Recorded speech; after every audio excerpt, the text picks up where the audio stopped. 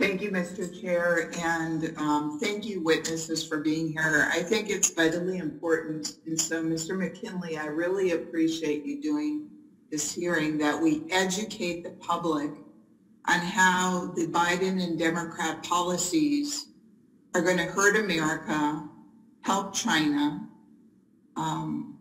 make our electricity rates skyrocket, reduce reliability, like what's happening in California with the brownouts, and really hurt our national security. I mean, we heard from former Secretary of State Pompeo a couple weeks ago that he always used, when he talked to other states, our energy independence and how we could export energy to them.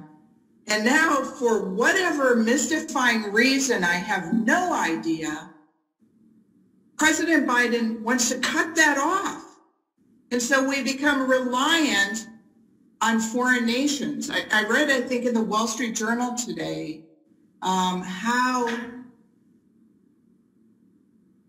we're going to be reliant on that. And as you said, investors are going to stop investing in natural gas and oil, which will cause barrels of oil to go skyrocketing in price, cost Americans more, and to what end? I don't understand.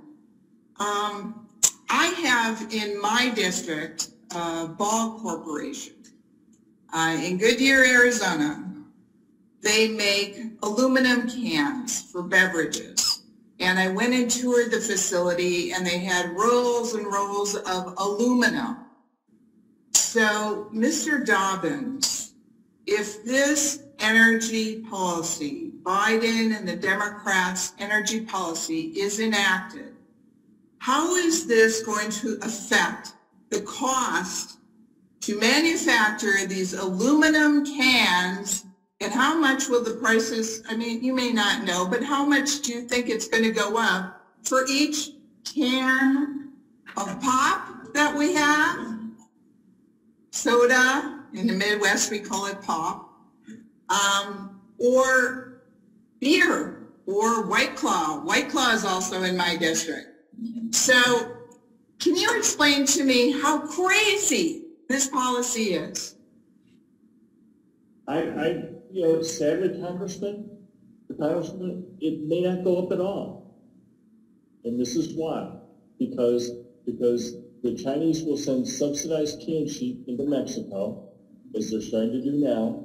The Mexicans will fabricate it into cans and bypass both Ball Corporation and the aluminum industry and bring it directly into our country.